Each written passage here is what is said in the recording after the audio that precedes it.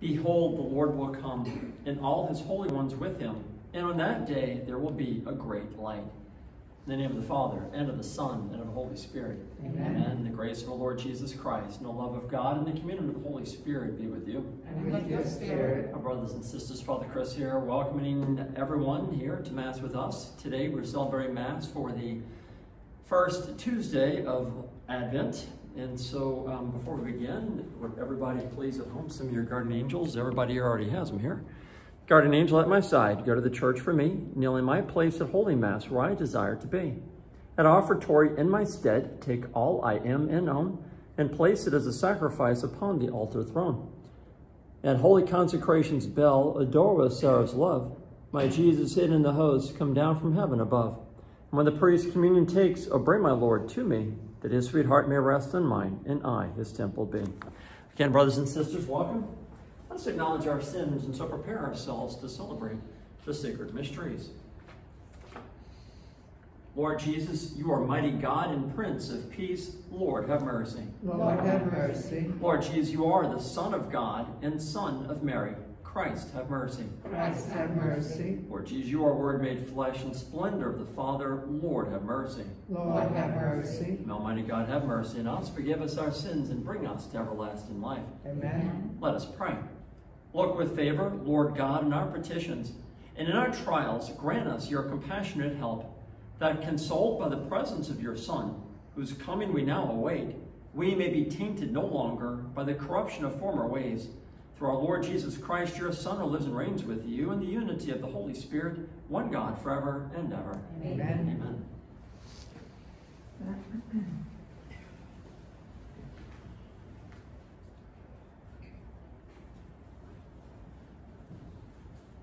A reading from the book of the prophet Isaiah. On that day, a shoot shall sprout from the stump of Jesse, and from his roots a bud shall blossom.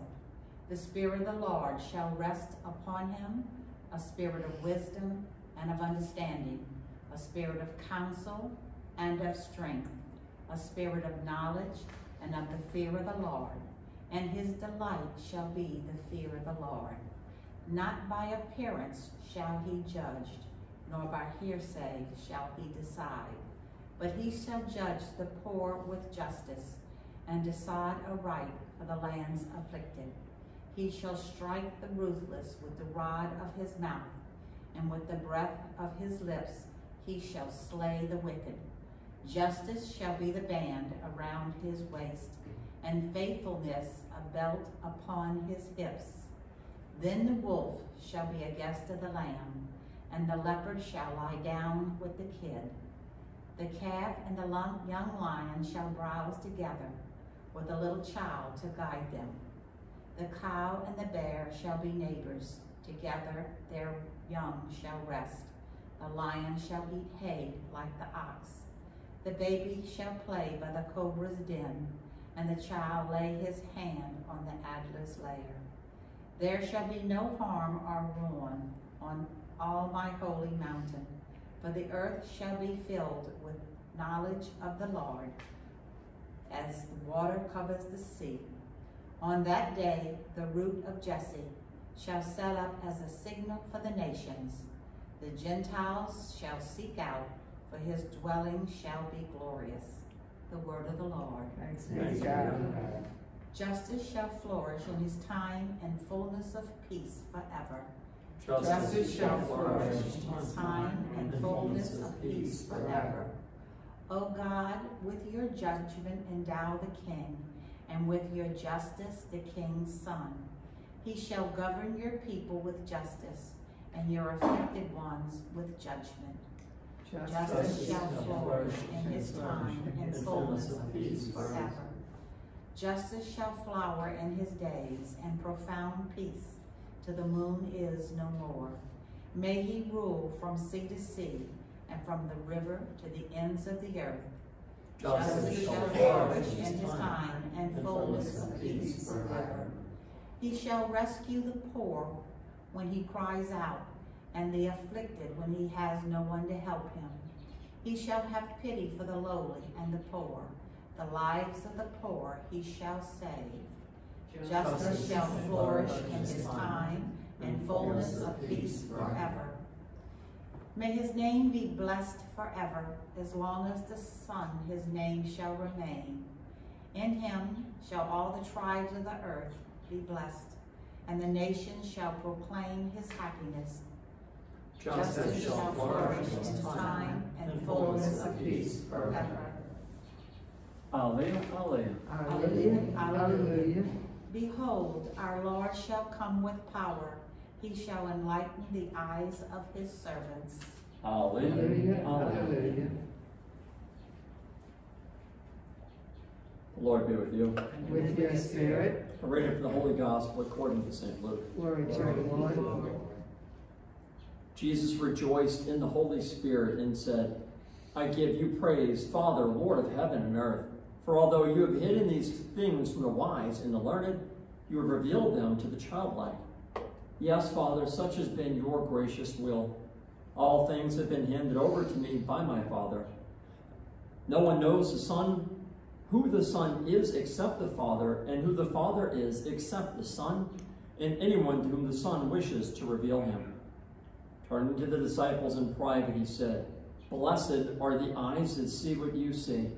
For I say to you, many prophets and kings desired to see what you see, but did not see it, and to hear what you hear, but did not hear it. The Gospel of the Lord. Praise to you, Lord Jesus Christ.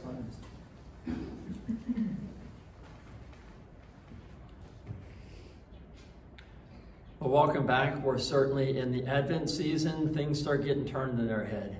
You know, what do I mean? The crazy talk. I mean, if you talk to people that don't get Jesus, never heard of Jesus, don't understand Scripture, certainly, you know, a normal person out there to say, hey, what do you know of God? You know, most people kind of, I mean, they've heard of Jesus, they've heard of God. In many cases, many people don't believe, some do.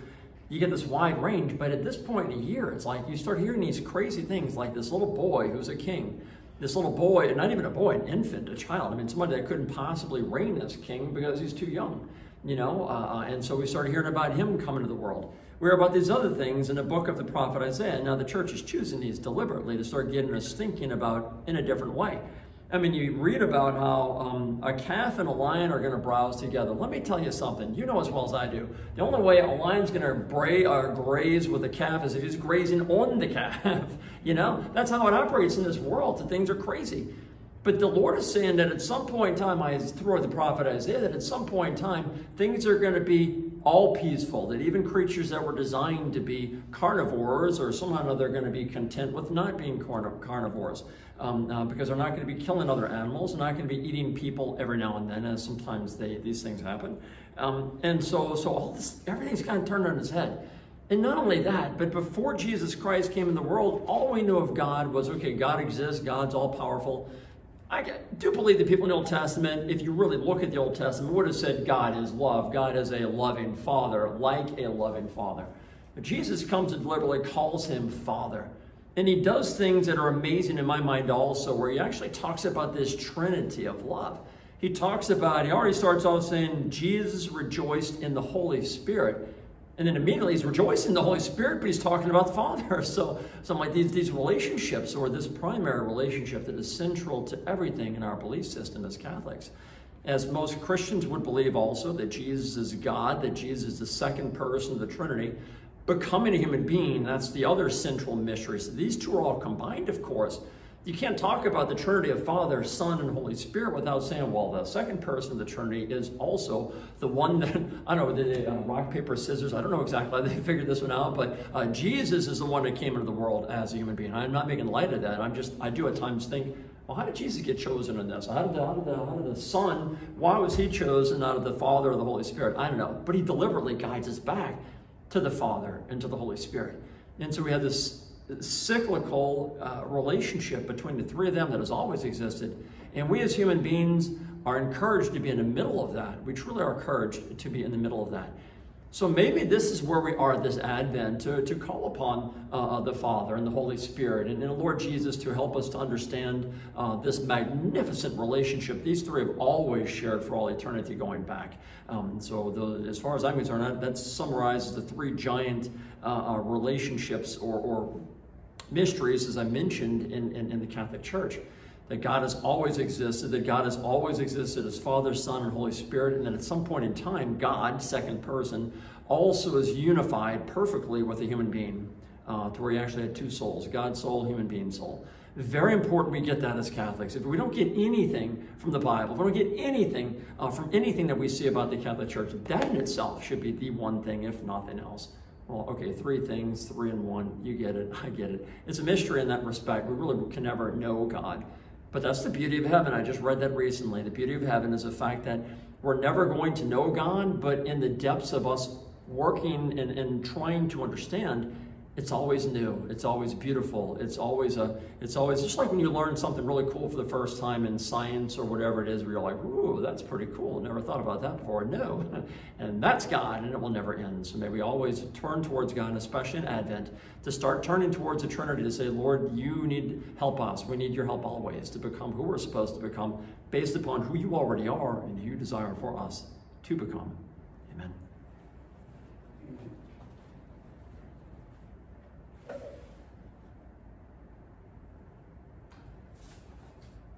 My brothers and sisters, let us now lift up our intentions to our Lord. For the intentions of Pope Francis, for everything our church is doing, that all people might know of the Trinity and about the Trinity, we pray to the Lord. Lord, hear our prayer. For our secular leaders, to lift up the dignity of the human person based upon their role, their job, we pray to the Lord. Lord, hear our prayer. For all of those who risk their lives for us, for the police, the firemen, the military, and everybody else, I'm forgetting about first responders, the list goes on, but everybody that their deliberate role is to help other people in crises, we pray to the Lord. Lord, hear our prayer. Also, our mass intention for today, I almost forgot it completely. Today, 1st of December, for Jerry Thibodeau and his family, we pray to the Lord. Lord, hear our prayer. And also for our mass intentions for today, and this is inclusive of everybody in this mass intention hotline. But for today by name is Grace Frank and Carolyn Lawson, Stacy and Danielle, Mary, Laurie Rivers, and Ellis Bordelon and their families, and everybody else on the list, we pray to the Lord. Lord, hear our prayer. And for what else should we pray for this day? For those that do not believe in God, we pray to the Lord. Lord, Hear hear our our prayer. prayer. For special intentions and in thanksgiving, we pray to the Lord. Lord, hear our prayer.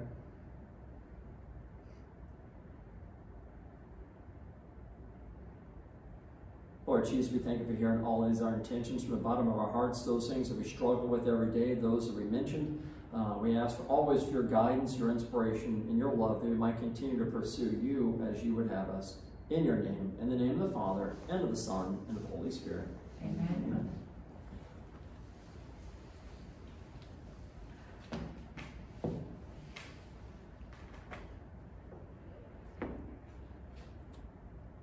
Blessed are you, Lord God of all creation, for through your goodness we have received the bread we offer you.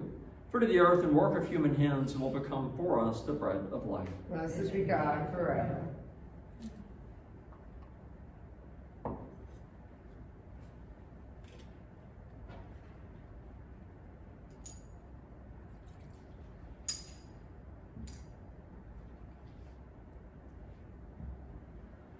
Blessed are you, Lord God of all creation, for through your goodness we have received the wine we offer you. For to the vine and work of human hands it will become our spiritual drink. Blessed be God forever.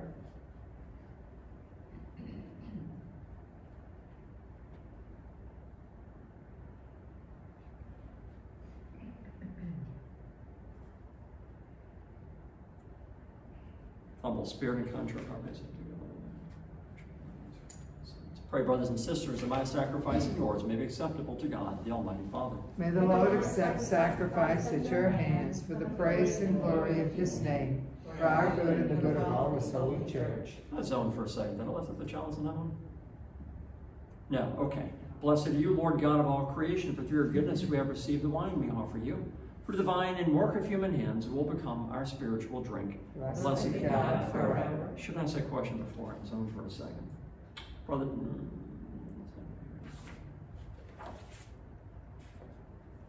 be pleased, O Lord, with our humble prayers and offerings, and since we have no merits to plead our cause, come, we pray, to our rescue with the protection of your mercy through Christ our Lord. Amen. Amen. The Lord be with you. And with your spirit, Lift up your hearts. we lift them up to the Lord. Let us give thanks to the Lord our God. It is right and just. It is truly right and just, our duty and our salvation, always and everywhere to give you thanks, Lord, Holy Father, Almighty and eternal God, and through Christ our Lord. For he assumed at his first coming the lowliness of human flesh, and so fulfilled the design you formed long ago, and opened for us a way to eternal salvation, that when he comes again in glory and majesty, and all is at last made manifest, we who watch for that day may inherit the great promise in which we now dare to hope. And so with angels and archangels, with thrones and dominions, and with all the hosts and powers of heaven, we sing the hymn of your glory as without end we acclaim. Holy, holy, holy Lord, God of hosts, heaven and earth are full of your glory. Hosanna in the highest. Blessed is he who comes in the name of the Lord. Hosanna in the highest. You are indeed holy, O Lord, the fount of all holiness. Make holy, therefore, these gifts, we pray, by sending down your Spirit upon them like the dewfall, so they may become for us the body and blood of our Lord Jesus Christ. At the time he was betrayed and entered willingly into his passion, he took bread, and giving thanks broke it, and gave it to his disciples, saying, Take this, all of you, and eat of it, for this is my body, which will be given up for you.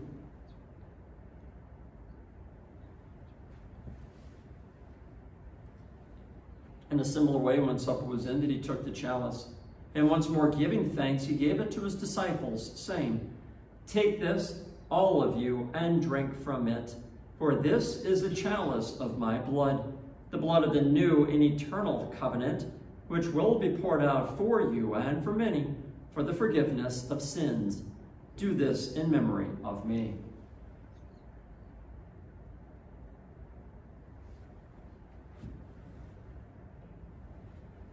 The mystery of faith. We proclaim your death, O Lord, and profess your resurrection until you come again.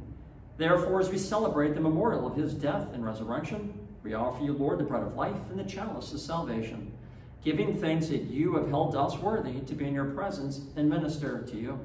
Humbly we pray that, partaking of the body and blood of Christ, we may be gathered into one by the Holy Spirit. Remember, Lord, your church spread throughout the world, and bring her to the fullness of charity. Together with Francis our Pope and Gregory our Bishop and all the clergy, remember also our brothers and sisters who have fallen asleep in the hope of the resurrection, and all who have died in your mercy, welcome them into the light of your face. Have mercy on us all, we pray, that with the Blessed Virgin Mary, Mother of God, with Blessed Joseph, her spouse, the blessed apostles, with Saint Mary Magdalene, and with all the saints who have pleased you throughout the ages, we may merit to be co-heirs to eternal life, and may praise and glorify you through your Son, Jesus Christ.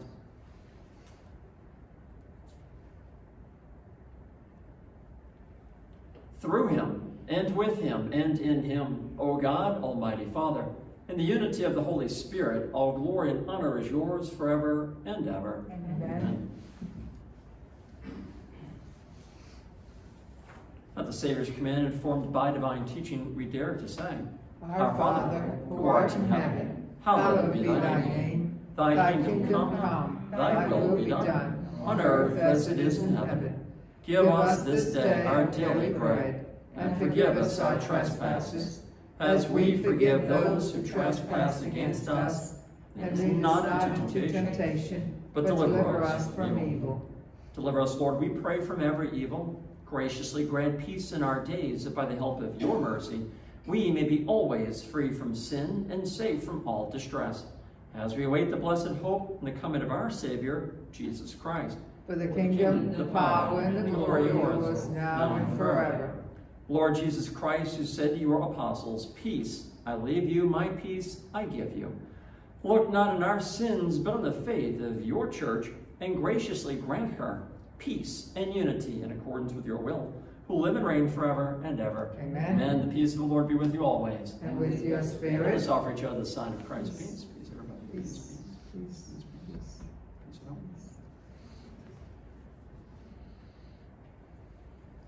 Lamb of God, you take away the sins of the world, have mercy on us. Lamb of God, you take away the sins of the world, have mercy on us.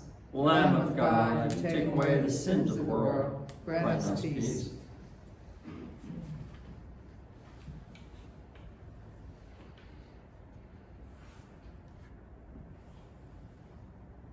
Behold the Lamb of God. Behold him who takes away the sins of the world.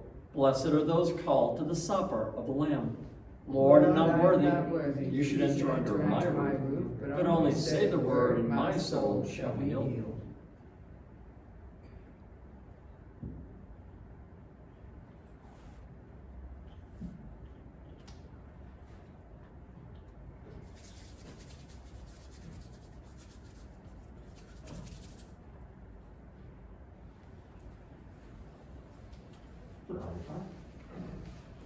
The body of Christ. The body of Christ. The body of Christ. The body of Christ.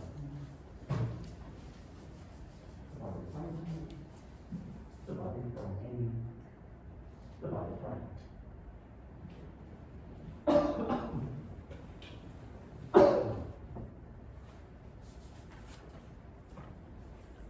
Those of you at home, please join me in an act of spiritual communion.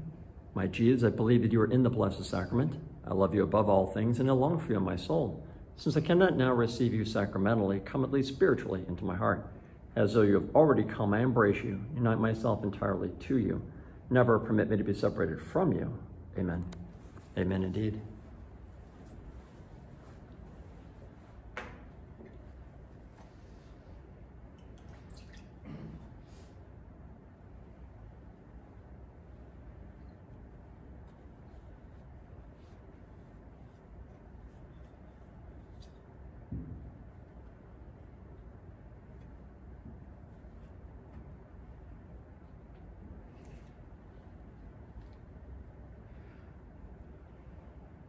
Let us pray. Replenished by the food of spiritual nourishment, we humbly beseech you, O Lord, that through our partaking in this mystery, you may teach us to judge wisely the things of earth and hold firm to the things of heaven, through Christ our Lord. Amen. And the Lord be with you. And with your spirit. Almighty God bless you, the Father, and the Son, and the Holy Spirit. Amen. Amen. Go in peace, glorifying the Lord by your life. Thanks be to God.